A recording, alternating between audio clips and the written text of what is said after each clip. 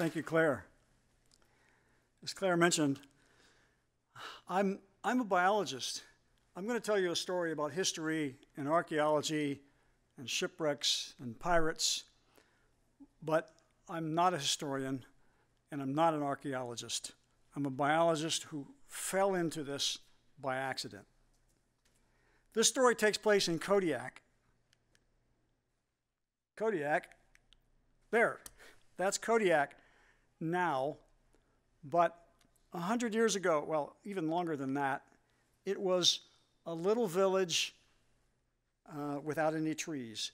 And I want to point out this building right here is that building right there, which was the original storehouse for the Russian-American company built by Alexander Baranov around about 1800. Russians came to Russian America, as it was known then, in the 1700s to hunt sea otters, this furry creature here. And the reason they did that is because its fur was so rich. They called it the sea beaver because it was the only thing they could compare it to, Bubri morski. And if you think about human hair, your average Nordic blonde has about 190 hair follicles per square centimeter. That's about the size of your little fingernail. The sea otter has 400,000 hair follicles per square centimeter. Extremely rich fur. And it was very valuable. They were selling them to China for a lot of money, and they hunted them mercilessly using the native crafts, which were by barques and kayaks. The native versions had one hole, but the Russians invented the three-hole kayak so they could sit in the middle and make the natives do all the work, paddling and or hunting. And they hunted sea otters virtually to extinction. Now, in 1792, Alexander Baranov settled the town of Kad'yak, and a few years later he brought over some Russian priests, 10 of them to be exact. Most of them didn't last very long in the crude living conditions in Kad'yak, but this fellow, Father Herman, did. He thrived there, and by 1808, he was in charge of the Russian Orthodox mission in Kad'yak. But he didn't get along with Baranov because Father Herman wanted to teach the natives to read and to write, and Baranov didn't like that because when the natives were educated, they would understand how badly they were being treated and how badly they were being cheated in all the financial transactions. So Father Herman fell out of favor with Baranov, and Father Herman moved to Spruce Island, about 10 miles from Kad'yak, and set up a school and an orphanage where he educated native children. And that alone would have made him famous in Alaskan history. But the real reason he's famous is because at one point there was an earthquake, and the natives on Spruce Island knew about earthquakes and they knew about tidal waves, although they didn't call them that. And they were afraid that their village would be washed away. So they asked Father Herman for help from his god, and Father Herman took an icon, a painting, a Russian painting of something, Mary maybe, and took it down to the beach, laid it on the beach, and said, the waves will rise no higher than this. And they didn't. So to the natives, that was a miracle. And in 1970, Father Herman was canonized as the first saint in the Russian Orthodox Church. Eventually, he died, and he was buried on Spruce Island. Even today, there's an annual pilgrimage to Spruce Island. About 100 people come from all over the country and go to Father Herman's church that he built in the woods and hold a celebration for Father Herman. Now, let's go forward to 1849. The California Gold Rush happened. San Francisco became a boom town, the biggest city on the west coast of the entire American continent. And they had a lot of things, but what they really needed was ice. To keep their food cold, their beer cold, their mint juleps, whatever. They got their ice from Boston. It came around Cape Horn. It took 4 months. And most of it melted. By 1849, the sea otters had been exterminated in Alaska, and there weren't any furs left to hunt, and the Russian-American company was going broke.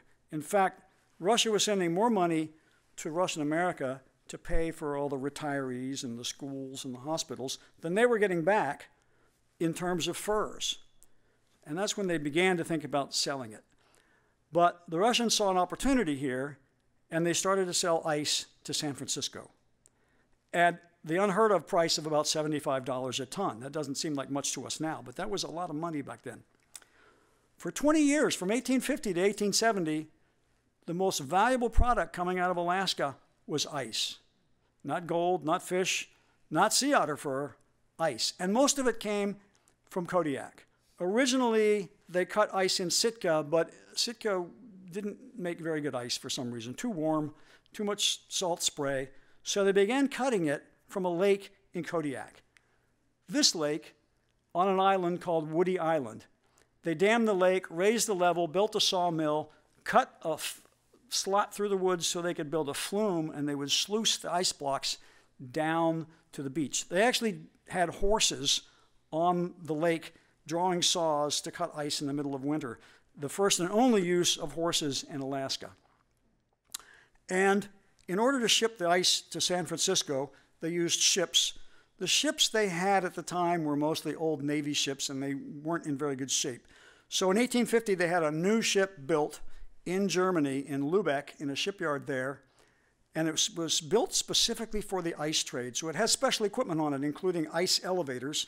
They brought that ship around Cape Horn to Alaska, and this is not it. This is the Charles W. Morgan, a whaling ship out of New Bedford that's now at Mystic Seaport. But this is, we think, essentially identical to the Kad'yak. It was a three-masted barque. A barque is a ship with three masts, square-rigged on the first two masts, the foremast and the main mast. The mizzen mast had what's called fore and aft sails. This kind of a ship was easier to sail than a full-rig ship, and was the most common type of merchant ship on the seas around 1850. We don't know how big the Kad'yak was, but we think it was about 132 feet long and maybe 28 feet wide. The shipyards in those days did not make drawings of the ships they built.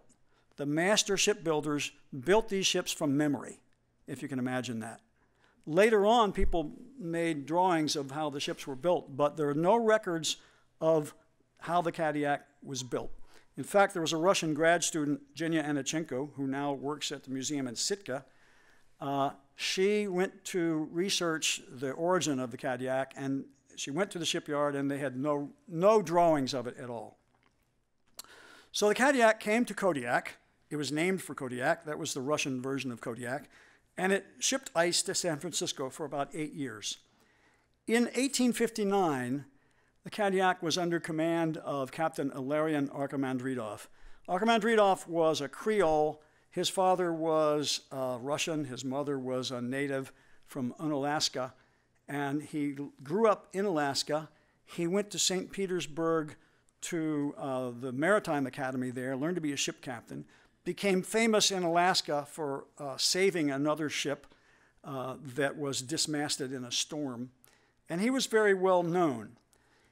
Now, in 1860, Captain Archimandridov came to Kad'yak with the Kad'yak to pick up a shipload of ice. There it is.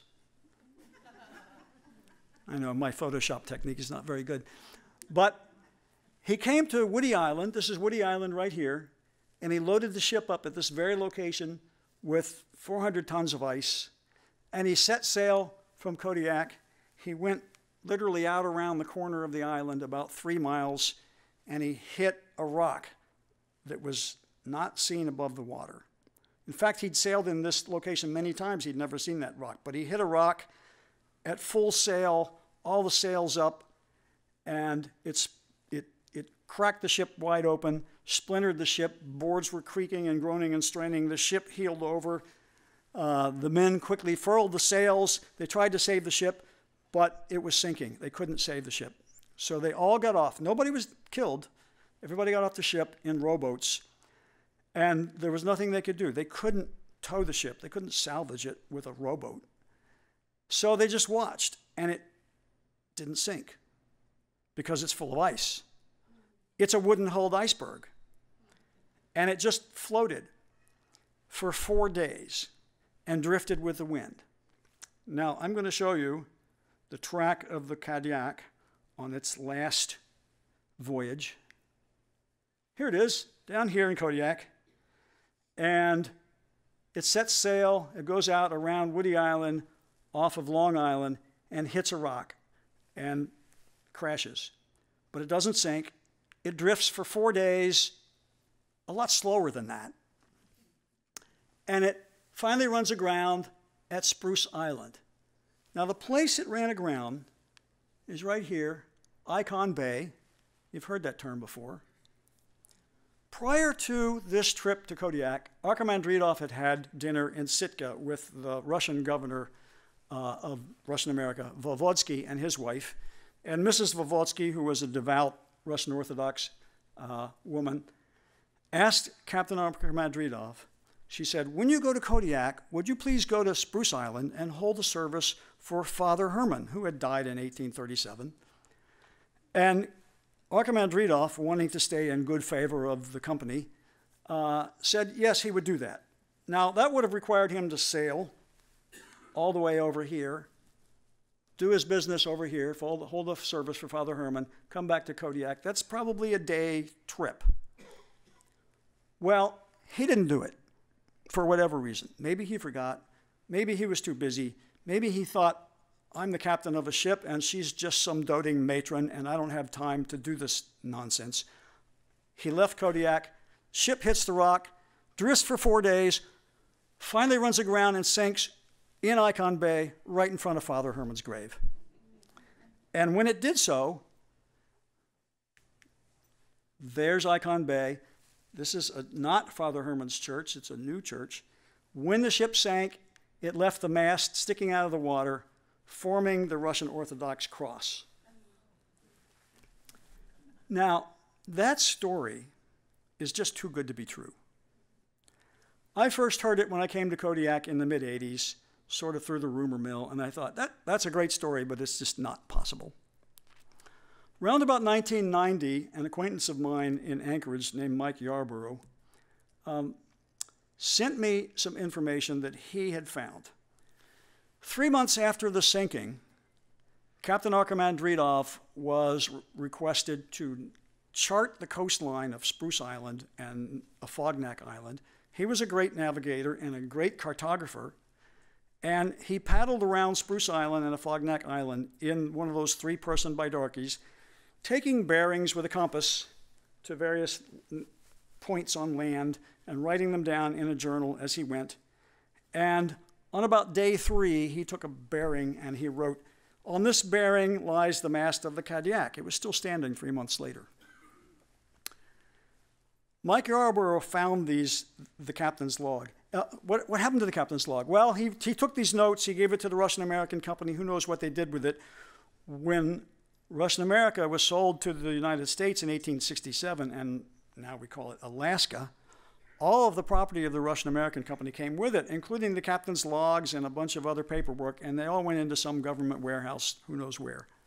Mike Yarborough found this document, had it translated to English, and sent it to me around 1990.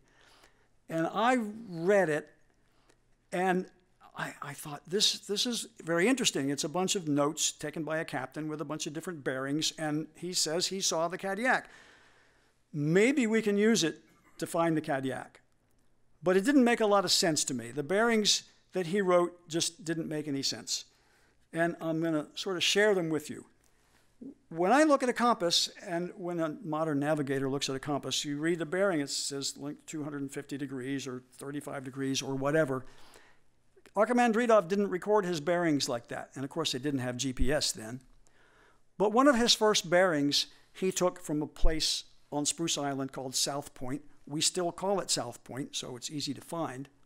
And he said, on this bearing, southwest 5 degrees is the right cape of Menasca Bay. Well, what the heck does that mean, southwest 5 degrees? That's not something that we normally would use. There could be multiple interpretations of that.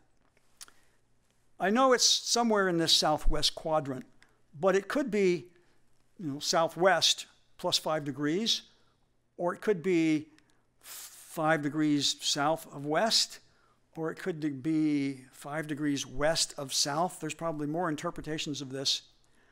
I had to make some assumptions about what this meant, and I assumed that the third one of these was correct, that it meant, I assumed that the cardinal direction would be south and then west 5 degrees. So that would be 185 degrees. But that's magnetic. And I assumed that he didn't have a true corrected compass. I assume he's reading magnetic. So I have to correct it somehow if I want to know what it means. How do you do that? Well, everywhere on the Earth, a magnetic compass does not point true north unless you're at the North Pole. It deviates to some degree. In Kad'yak, the deviation is about 19.5 degrees now, but it changes over time. What was it then? And how am I going to find out? So I made some assumptions. The first was that this meant 185 degrees, 5 degrees west of south, that the course was magnetic, and that if I corrected it using magnetic deviation, I would know what the true course meant. So I drew his line on a map, southwest 5 degrees from South Point, there it is. He said it points to the right cape of Menasha Bay, which is here. It obviously doesn't. But if we swing it over to the right cape of Menasha Bay, the difference is 22 degrees. Therefore, that must have been magnetic deviation at the time. Now, let's apply that to some other bearings. The next bearing he took was southeast 40 degrees. What does that mean? Well, let's go south, and then let's go east 40 degrees. That would be 140 degrees. Let's add the 22 degrees magnetic deviation and see where it goes. It points here to a place we call Spruce Cape. But Archimandritoff said this is a bearing to Melnichny, which is Mill Cape in Russian, or Miller Point. But Miller Point, whoops, let's go forward. Miller Point is over here. So when I drew these bearings, these are the first 2 bearings of 30 bearings that I have to solve as he moves around before he draws a bearing to the Kad'yak. If I can't get these right, nothing else is going to be right. So I have to get these bearings right. Why is he writing that he's taking a bearing to Miller Point when he's actually taking a bearing to Spruce Cape? I couldn't resolve that. It's not that far off. It's about 8 degrees off. This is a distance of about 3 miles. I thought maybe he made a mistake. Maybe he didn't know which cape he was looking at. Maybe the barque was rocking around and he couldn't take a very good compass bearing. I drew lines on maps for about 10 years and I could not solve this puzzle. Meantime, I started contacting other people and writing grant proposals, and nothing came of that. I'm not an archaeologist. I couldn't get money to do archaeology. But I did meet Dave McMahon, who was the state archaeologist for the Department of Natural Resources, and he put me in contact with some archaeologists at East Carolina University in North Carolina. Why there? Well, they run a maritime studies program, and they had done a lot of work on shipwrecks, and most recently, in the late 90s, they had found the Queen Anne's Revenge, which was Blackbeard's pirate ship, which was sunk in Beaufort Inlet. And I actually went there to see what they had found, the large cannons that they had in a warehouse where they were preserving them. And we talked about writing a proposal together to get some grant money to do this. So I'm a scientist, and to do research, you have to have money. You need a boat, you need some food, you need fuel, you need to pay people to get out there and do it. It's not cheap. So we wrote a grant proposal in 2003, and we didn't get any money. So we were thinking about rewriting it, and at that point in time, I decided I really needed to get serious. If I didn't know where the ship was, I wasn't going to be able to convince anybody. And unless I know what the problem is with this bearing, I'm not going to be able to know where the ship is. At that point, I went to talk to an archaeologist in Kad'yak named Patrick Saltonstall, and he said, if you really want to know about Russian history and Kad'yak in that time, you need to go talk to Lydia Black. Lydia Black was an anthropologist at the University of Alaska, Fairbanks. She wrote a book published around 2007, I think, called Russians in America. It's really a great history of the Russian colonization of America. She was just finishing the book at that time. I told her, I went to see her, and I told her, but before I did that, I'm getting the story out of sequence.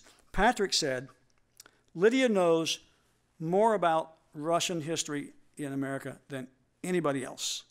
And she's totally adamant about her knowledge. It may not be right, but don't tell her that. So I called up Lydia on the phone, and I was a little afraid of her, actually, because I'd spoken to her before, and she'd kind of dismissed me as a dilettante. And I told her, I'm looking for the Kad'yak. And she asked me why, and I said, well, I have, the captain's notes. And she said, oh, well, it didn't sink. They salvaged it. And I thought, oh, my God. I mean, there's no ship? All this work is for nothing? And I said, but I have the captain's notes and the log, and he took a bearing to the mast, and it's translated from Russian, and that really got her attention. She said, well, where did you get those? And I told her, and she knew the people that had provided them to me, so that seemed to pass muster. And she said, well, you should come see me. So I went to see her. She lived in Kad'yak, and I rang her doorbell, and she opened the door, and here's this little woman. She's 80 years old, and she's got gray hair, and it's kind of going in all directions, and this little apartment, and it's just stuffed to the gills with papers and stuff. And I showed her my notes and my maps, and she looked and she hemmed and she hawed, and she said, that's very interesting. I said, I can't resolve the puzzle about Miller Point. Archimandritoff drew a line to Miller Point, and it's not Miller Point, it's Spruce Cape. How could he make a mistake like that? And she said, oh, he wouldn't make such a mistake. He grew up here. He sailed here all his life. Let me show you. And on her kitchen table was a big stack of papers, like just a mountain of stuff. And she reached in the middle, and she pulled out this manila envelope just like a stack of Jenga blocks. The whole thing is kind of wavering. And she pulls it out. She opens it up, and inside this envelope is a map. This is a map she got from the Russian Naval Archives the year before. And it turned out to be a map drawn by Captain Archimandritoff in 1848, 12 years before the Kad'yak sank. Here is his chart. She said, he wouldn't make such a mistake. Let me show you. Here's Mil Cape Mismelnichny, right here, where he said it was. That's Russian script, and I could just barely read it, and I looked at it, and it says Mismelnichny, Mil Cape. And the hair stood up on my neck. A little light bulb went on over my head. As I look at that, I see him drawing a line to this cape and calling it Mill Point, and sure enough, there it is on his map labeled Miller Point, Mismelnichny. But that's not what we call it today. We call it Spruce Cape. We call this point Miller Point. So that sort of explained how he could draw his bearing there and call it Mill Cape. Why do we call it Spruce Cape? Well, this map was used as the basis for there's Mill Point, the Tebenkov Atlas, which was published a year later by Admiral Tebenkov, who was the chief admiral of the Russian Navy there. And he pulled together charts drawn by all the navigators in the fleet and published the first atlas of the Alaskan coastline. You can buy a copy of this. I had a copy of this in my office that I had bought a year or so before and didn't realize really what the value was. But when I looked at it, what I saw was there's Mismelnichny in 1849. In 1848, it was here. When this map was published in 1849, it had been moved. And that's what we now call Miller Point. This cape that Archimandritoff called Mill Point had been renamed Mis Elevoy, Spruce Cape. And that's what we know it as now. That solved the puzzle. Why his name for Miller Point didn't match the name we know it. And that meant that my interpretation of his bearings was correct. Now I could follow the remaining 30 bearings and map out where he was when he took a bearing to the mast of the Kad'yak. I think where I knew he was. And I literally drew a line on the map, drew an X, and I said, this is the spot, but how are we going to get there? One day I was walking down the street, and I met a friend who was my daughter's 6th grade teacher. I told him this story. He said, I have a boat, and I'm a diver. Let's go find it. Just like that. So 3 weeks later, we went to Spruce Island. Oh, just emphasizing Mill Cape, Miss Ellevoy. And there they are. So we went to Spruce Island and we began diving. And this is the team we put together. We invited all the recreational divers in Kad'yak that we knew, the good divers. And not everybody could participate, but the folks who did were myself, this is Dave McMahon, the state archaeologist. Josh Lewis owned the boat. Steve Lloyd owned Tidal Wave Books in Anchorage. This is Stephen Quinth, who is a filmmaker, and he's written a book about Kad'yak and done films about the big bears. And his assistant, Ola. And this lady is Stacy Beckland, who was the director of the Kad'yak Branov Museum at the time. We went over there and we started looking around. There had been a big storm the day before, and the water was all stirred up, and the visibility was just terrible. But I dropped a buoy in the water, literally, there it is, and we started diving, and we didn't see anything because the visibility was just terrible. I could put my hand on the bottom, and I couldn't see it. We're diving in 60, 70 feet of water. It's 50 degrees. We're diving in dry suits. Late in the day, things started to clear up, and we started to find things. Now, on the way to Spruce Island, Dave McMahon told us about the Abandoned Shipwrecks Act, which is an act passed by Congress in 1988. And it says, abandoned shipwrecks were assumed by the federal government to be federal property if they're within, the jurisdiction of the United States.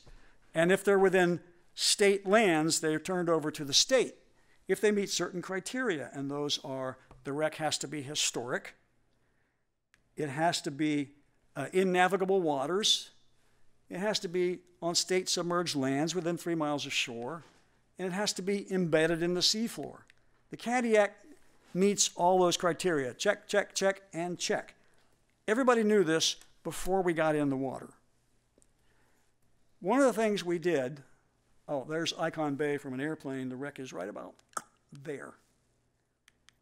So we were diving, and we didn't find it on the first few dives. So Steve Lloyd brought a magnetometer, which is a little rocket-shaped thing you tow behind the boat, and it's connected to this meter, and it beeps if it detects metal. It's beep, beep, like that. We towed it around, and we got some beeps on it. So we thought, all right, let's move the boat over about 100 yards, and let's look in this spot. And immediately we started finding pieces of metal. At first, just little pieces of copper. By the end of the day, we came up with this item here, and we don't know what it is. It's a metal strap of some sort with 2 metal rods. Steve Lloyd brought it up. I think it's probably what's called a chain plate, which is a strap on the side of the ship to which they attach the shrouds that hold the mast in place. But we don't know, because Steve committed a cardinal sin in archaeology, which was he picked up this item without recording where it was. We don't know where it came from. And Dave McMahon said, well, okay, I'm going to take possession of it because I'm representing the state. When we get back to Kad'yak, give me the pieces. So we went back to Kad'yak that day, and we were feeling pretty good. We found something. We found some metal, but what is it? Is it junk? Is it stuff somebody's thrown over? Is it a piece of a ship? We don't know. We went back the next day. We started finding more artifacts. We found an anchor. We found a cannon. And the cannon was really exciting. And we swam over, somebody swam over it and saw it, and they came back to the boat, and we all went out to see it, and we couldn't find it again. Because we didn't really know where we were, and the visibility wasn't that great. But by the end of the day, we had seen what we think is an anchor winch, a cannon, some piles of machinery, a pile of ballast stones, and at least 2 anchors. So we knew we were onto something. It looked like a shipwreck, possibly a wooden shipwreck. Was it the Kad'yak? We didn't know. I went out. Oh, there's the artifacts we brought back. Notice there's something missing here. One of these rods is missing.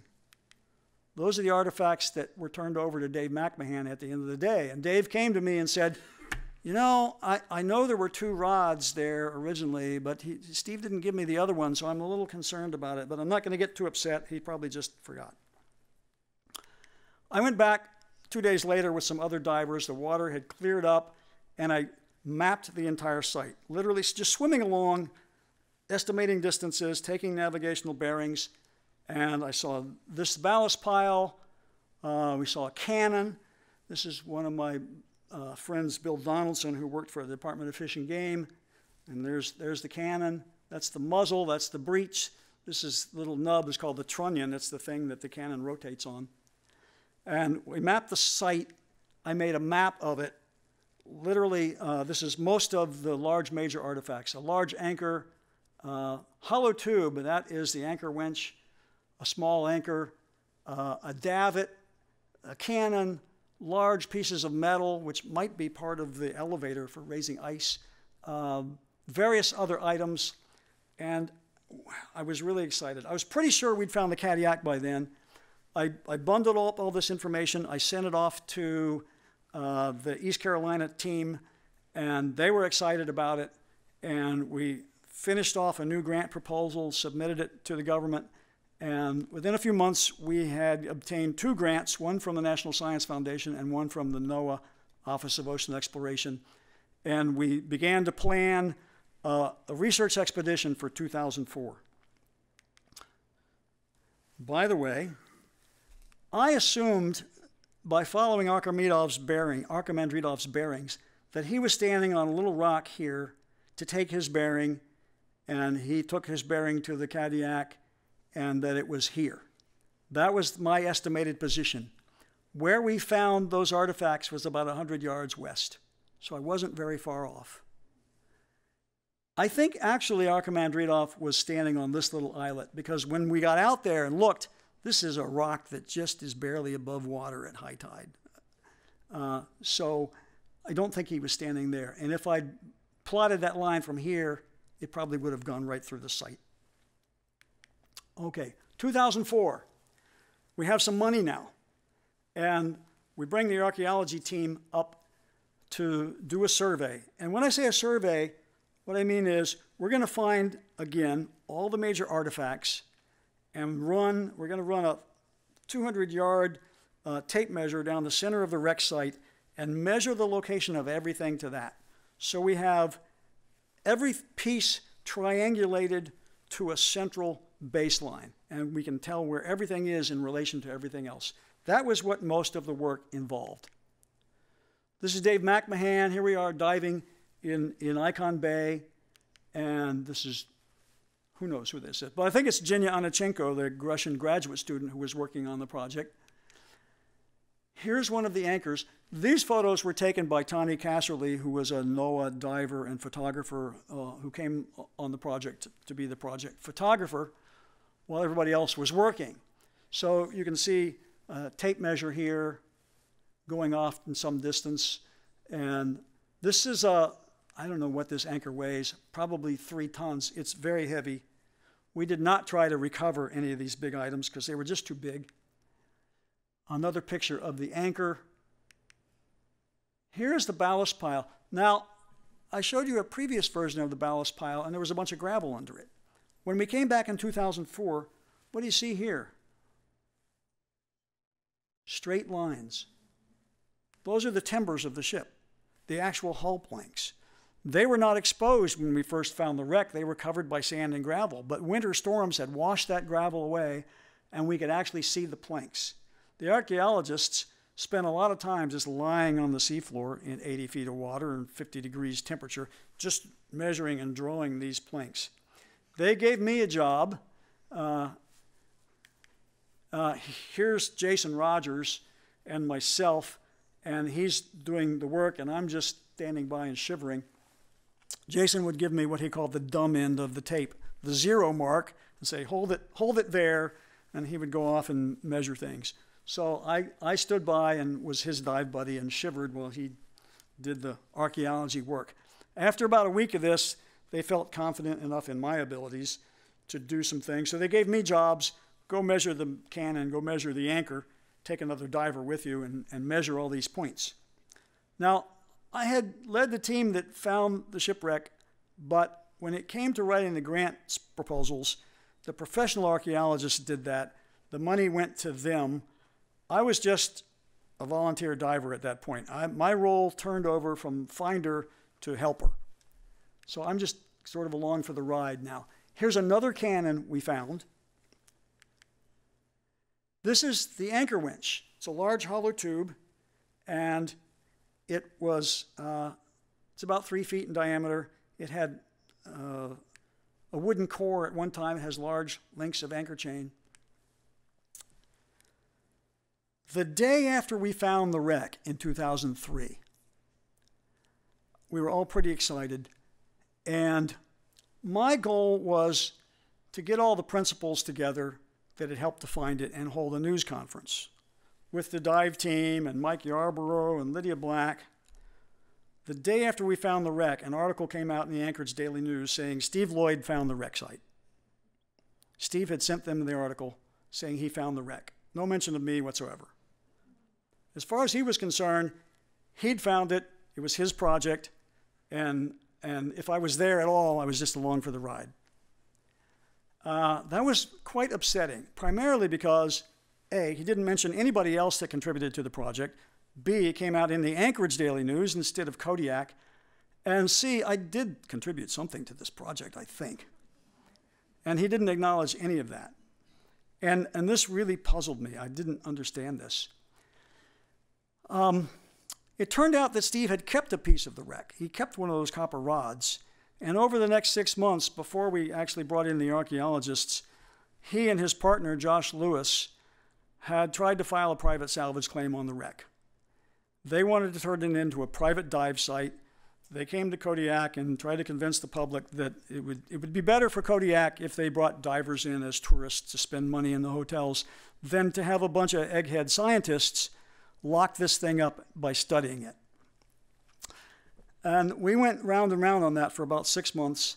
Finally, the Attorney General got involved, threatened to send the state troopers to Steve's house if he didn't turn over the artifacts, which he finally did. That allowed us to get on with this research project. So just a few of the other artifacts. This is a boat davit. We saw 2 of these in 2003. We could only find one of them again in 2004. The other one disappeared under the sand. We poked and prodded the sand for hours and never found it again. I know it's a boat davit because on the Charles W. Morgan there's an identical item. There it is. And we also found this item. We actually swam over this item. I swam over this with Frank Cantellis the first day of the archaeology dives in 2004. We looked at it. We kind of looked at each other. We thought, no, this is an interesting artifact, but right now we need to map all the big stuff, so we'll come back to this later. Well, 4 days later, we had finished diving for the day, and we're all tired, and we had a big dinner, and we're in this warm boat. We had a couple of glasses of wine, and we're just starting to fade. And Frank says, you know, I had a look at that mysterious item today, and there's writing on it. In fact, it has the name of the ship on it. And I choked on my dinner. I said, you got to be kidding. Where does you see it? How do you know that? Does it say Kad'yak on it? He said, well, I'm not sure exactly because I don't read Russian, but it's got Russian lettering on it, K-O-D, some other letters I don't understand. I think it's the name of the ship. Now, you have to understand that when archaeologists study a wooden shipwreck, there's usually nothing left. Literally, before I ever did this, I'm thinking Pirates of the Caribbean, there's going to be a big ship with masts and sails and skeletons and fancy hats. Nah, none of that. When a ship like that degrades, if there was the name of the ship painted on it somewhere, that's gone. The Titanic is a steel ship. The name is welded on the bow. But these wooden ships, no. They found Blackbeard's ship, the Queen Anne's Revenge. They know it's the Queen Anne's Revenge because it's exactly where records say it was sunk. It had big cannons on it and muskets and all the stuff a pirate ship would have on it, but they never found the name of the ship. We found an article that appears to have the name of the ship on it on day 1 of the diving and recovered it on day 4. Well, we made a plan to recover it. So you don't just go out and pick something like this up. It might fall apart in your hands. How do you do it? First thing to do is figure out where it is. There it is, and you can see the letters K-O, that's a delta, D, You'll see the others in a minute. First thing to do is measure it. Find out where it is. So take the tape measure down, measure it from 3 points so we know exactly where it is relative to everything else. And then very carefully pick it up, wrap it in a towel, put it in a bucket, attach a lift bag to it, which is basically an upside-down bag you blow air into that lifts it gently to the surface. At the surface, they didn't just pick it up and hand it to somebody. They lowered the ship's crane, put it on a hook, and craned it up to the deck. And there it is. And sure enough, K-O, delta is a D, the backwards R is Ya, K, Kad'yak. Now, I looked at that and I said, well, that's not Kad'yak, the name of the ship, that's Kad'yak.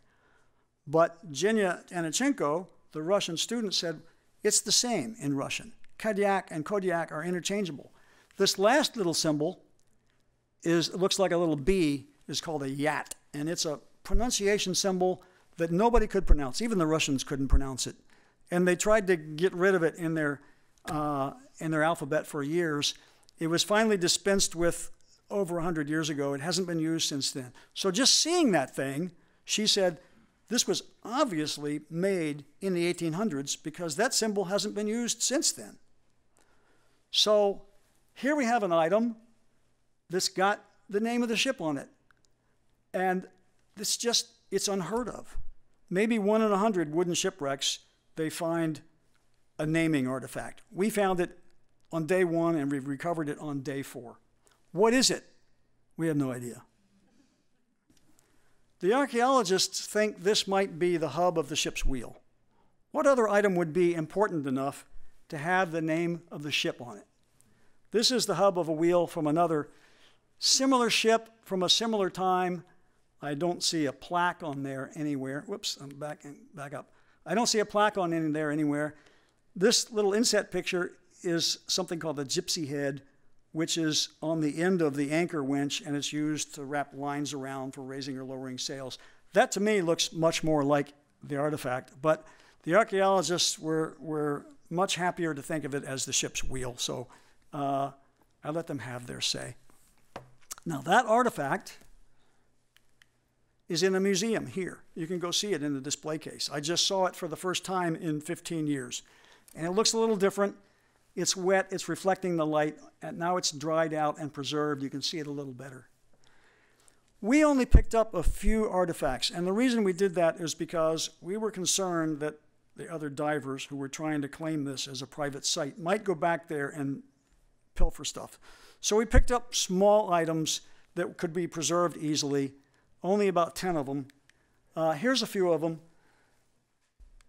This is a bracket of some sort. This is a spigot or valve of some sort. I like to think of this sticking into a rum barrel.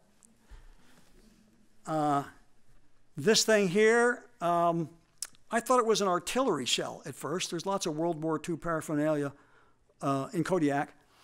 And it was just rolling around on the seafloor, and one of the archaeologists spotted it, and he picked it up, and he brought it up to the ship. And he said, this is a bilge pump. And I said, how do you know that? It looks like an artillery shell to me. And he pulled out a book from his collection and says, bilge pumps of the 1850s. Who would have a book like that except an archaeologist? I said, well, it must have been a big seller. You can actually buy it on Amazon. It's number 379 in marine engineering. It's a bilge pump. It's actually, so the bilge pump, this sat on a base, and a plunger would be in here, and up on top of the deck would be a crank where people would crank this thing up and down. And it would be normally located at the deepest part of the ship, right in front of the mast. Well, we found the base of it embedded in a piece of wood near the ballast pile, which we think then is the center of the ship where the main mast was. And we also found these items. This is a pintle and gudgeon, and this is the hinge for the rudder. If you look at the Charles W. Morgan, the contemporary whale ship, here it is. They'd strap this piece with the hole in it on the bottom, and this piece with the pin would be on the rudder, and they would just lower it down in place. I have a little 26-foot sailboat, and it has a rudder that has exactly similar items on it. You can put the rudder in it. The pintle sits right in the gudgeon. And these pieces were found intact, still connected to each other. They had not been separated since they were put on the ship 140 years ago. And they're still together in the museum like an old married couple. At the end of the project, we were able to make, I should say it's actually Frank Cantelis drew this diagram of all the major artifacts showing where they're located relative to each other. This is our baseline. Everything was measured from that. I want you to imagine a ship. Here's the bow. And it goes back like this. And here are the anchors. Here's the anchor winch. Here's a little anchor called a kedge anchor that they might use to just move the boat over a little bit. Here's a cannon. Here's another cannon. Here's some unknown machinery. Here's a boat davit. Here's the ballast pile. This thing here is a brass frame. We called it the bed frame, but I believe it was a frame that was built over a skylight. The ship originally had a cabin on it that was taken off after a few years and replaced with a skylight covered by a grate. And I think that's the grate that was on the skylight. Here are the timbers of the wood of the ship. And as we move out in this direction, there were no other pieces of wood showing, but anywhere we'd stick our hand down in the gravel and sand about 6 inches, we'd find more wood. So there's plenty of wood out there, and I'm sure there's lots of small artifacts that are still buried. A month later, we got one of the big NOAA ships to go in and do a high-resolution multi-beam sonar scan of the bay. And I'm going to blow that part up. Here's the multi-beam sonar scan. This is the ballast pile. This is some of the machinery. This is the anchor winch right there. It's just a little nub. And if we'd seen that without knowing what it was, it's just a bump on the bottom. But that's actually the site of the wreck. So what did we learn from this? One thing we learned is about ship construction. How these ships were built. The Kad'yak was at the time, was the only Russian colonial ship ever located. It was the oldest known shipwreck site in Alaska, and one of the most well documented. We had the documents that led us to the ship. That's the only way it could have been found. It's also the only known example of a 19th century German-built barque anywhere in the world that has been found. The oldest known shipwreck has now been superseded by the Neva that was found near Sitka a few years ago by Jinya Anichenko and Jason Rogers and Dave McMahon, the same folks who worked with me on this, on the Kad'yak. And so what? Who cares? Why do we bother? Shipwrecks were really common. Alaska is and has been a seafaring nation. Everything was done by water. All the transportation was done by water, and except for airplanes now, a lot of it still is. In the period that the Russians occupied Alaska, they used over 170 sailing vessels, of which about 30% of them sank. That's what these numbers are for here, to remind me. About 30% of them sank. So shipwrecks were very common, but the Kad'yak was unique because it was well documented. And it participated in a number of historic voyages and the historic ice trade. We also learned that wrecks can survive a long time in Alaskan waters if they're in the right conditions. The Kad'yak was on a gravel bottom. It didn't sink into the mud. It was surrounded by large rock reefs, so it couldn't wash out anywhere. So once it sank, it stayed put. Shipwrecks are submerged cultural history. The ocean is literally a museum. There's lots of things, shipwrecks in the ocean, that can tell us a lot about our history. And it's really important to study and document them. And it's really important to leave them in place and not pick up things until they can be documented. We learned that lesson the hard way. We still don't know where that initial bronze strap came from or what it was, because we have no idea how it related to the rest of the ship. And the other thing I learned, especially from the archaeologists, is we need to have community involvement. We invited all of the divers we knew to participate in the dives. Even the archaeology dives, we used a lot of volunteers. We only had 2 divers go bad on us. They tried to steal the shipwreck, but everybody else was involved in it, And the reason is to give them a sense of ownership. If we give the divers and the community a sense of ownership, then everybody will want to help protect the wreck. The wreck was nominated for the National Register of Historic Places, and the last dive made in 2004, we planted a little bronze plaque on the wreck site that stated it was now on the historic register. I have to end this story with a bit of a sad story. The Big Valley, which was our mothership for the expedition, went out to the Bering Sea 6 months later to go fishing on the opening day of crab season and sank. And it took the crew with it and the captain, Gary Edwards, who was a good friend of mine. One person survived to tell the story. That's chapter 20 in the book. It's the book kind of ends on a downer. All of the vessels that we used involved in the Kad'yak search met some kind of bad accident. One boat I took over there with a remotely operated vehicle, which is kind of a camera on a tether that you fly around underwater. As it was coming out of the bay, we hit a rock and we busted open the keel cooler and flooded the engine and almost sank it. Another boat, Mario and the Kad'yak harbor master took some divers over in 2003, and just last month he hit a rock outside of Kad'yak and almost sank his boat. I want to read you one little passage here before I finish. After the Kad'yak sank, the Russians, it was a great loss to the Russian-American company, and they were just exasperated at the fact that Archimandritov, who was experienced, could sail out of Kad'yak and hit a rock in a place he'd sailed many times before. And the manager of the Russian-American company wrote a letter back to Russia. He said, "It's strange that the inhabitants of Kad'yak until now did not notice that the water breaks above this rock, and some maps even show the channel in this very location. Maybe this rock grew just recently. I think that in our colonial seas there are many such new rocks. If the bigger ships sailed more often, they would show to us where the passage is clear and where it is not. But from such discoveries, let God protect me."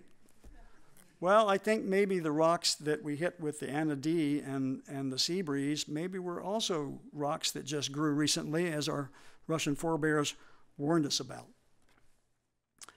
The last thing I want to say about this is that my part in this story is done, and the archaeological work is pretty much done. We wanted to get some more money to go back and conserve more parts of it, but we never could do that, and we've all moved on. And now it could be a recreational dive site.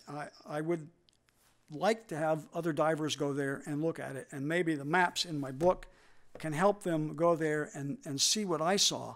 And when they do that, they'll see the anchors and the cannons and the windlass. And in their mind's eye, you can see a ship rising out of the sand and forming itself anew. When I dream at night, I still see the Kad'yak sailing down the channel with its sails unfurled and the waves lapping at its hull. And in my mind's eye, the Kad'yak still sails through the times and the places and the lives of real people that walk the streets of Kad'yak. And that's what brings history to life.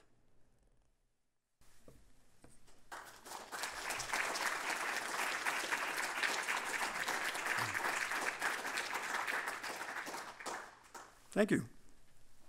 And I would entertain questions if anybody has any, and they would like you to come to the microphone if you have a question.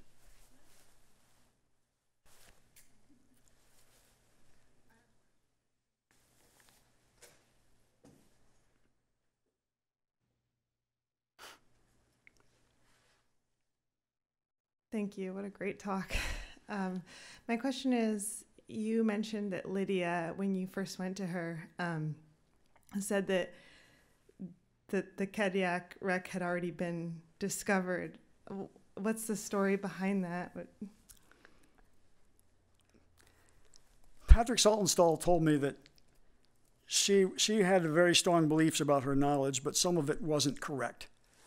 And the more I talked to her, the more I jogged her memory. I paraphrased a lot of that, but there's a conversation that I recorded in the book.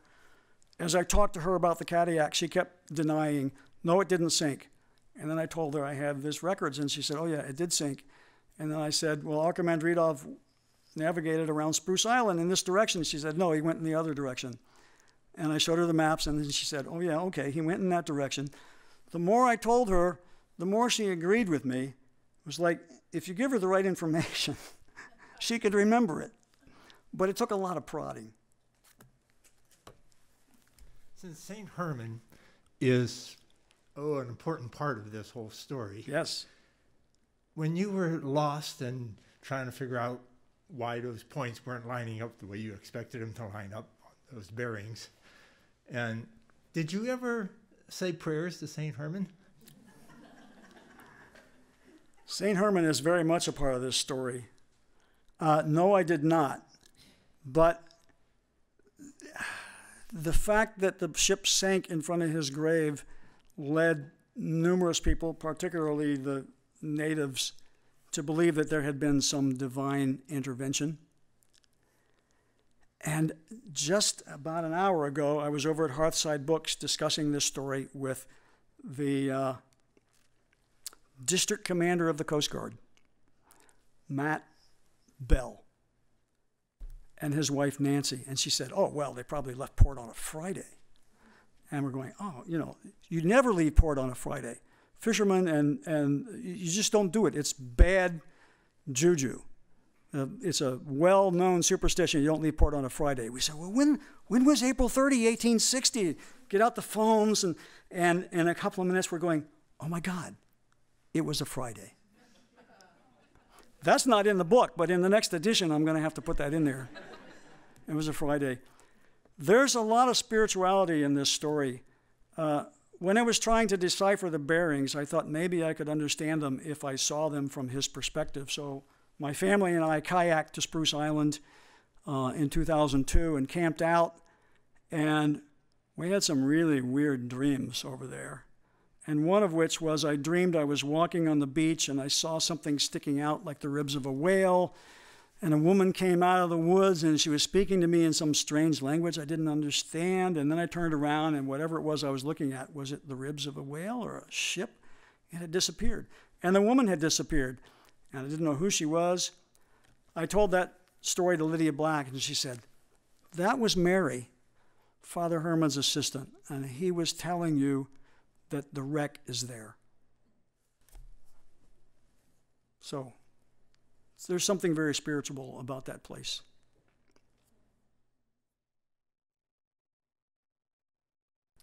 Just shout them out. You don't need to come to the microphone. I know you. I'm 80 feet. Yeah. So I have a question. Why did you leave out all the backstory about the captain? Leave it out? You mean tonight? Yeah.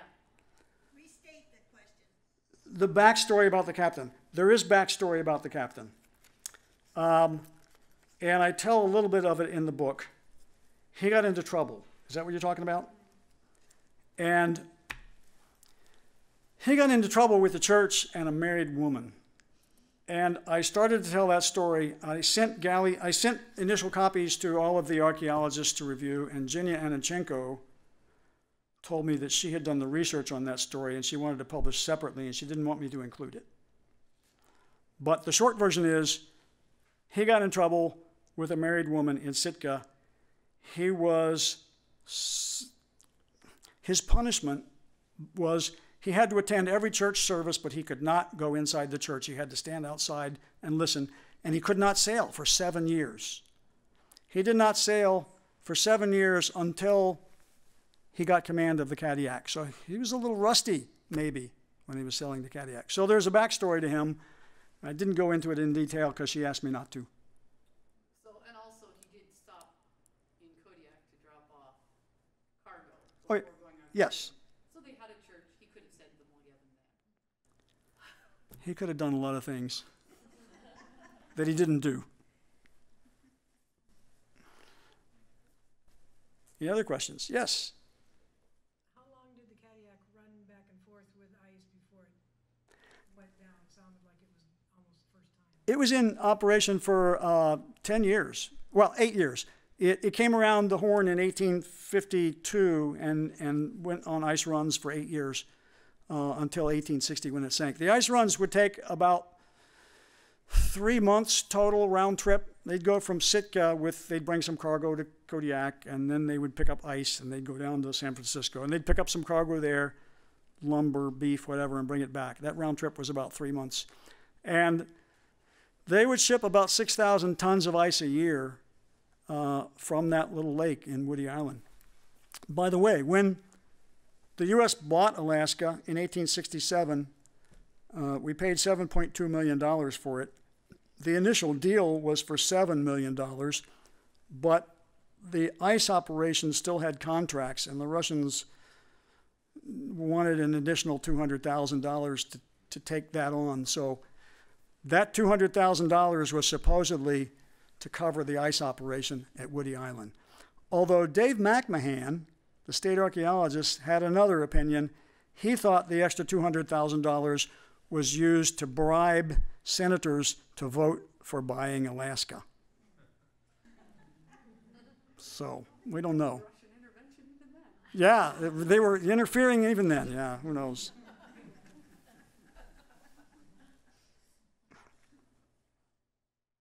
Yes? How many ships were involved in the ice trade? Was it just the Kad'yak? They had 10 ships about that time in the period of the Russian-American Company, and the Kad'yak was the newest and the best one of them. But through that 10-year period, they had about 10 ships. The ice trade continued until about 1870, when artificial ice makers were invented, and then that was cheaper and easier, and the companies that owned the artificial ice makers eventually bought the Woody Island ice operation. They kept it functional as a backup in case all their machines broke at once, but they never needed to use it after 1870. In fact, there were advertisements placed in Seattle newspapers about how real ice from Kad'yak was much better than artificial ice. And if you exchange the word ice for salmon, the same argument you hear now about farmed versus wild salmon.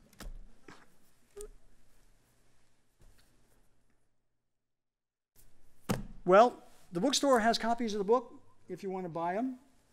I'm happy to sign a few if you do. And other than that, I thank you for coming.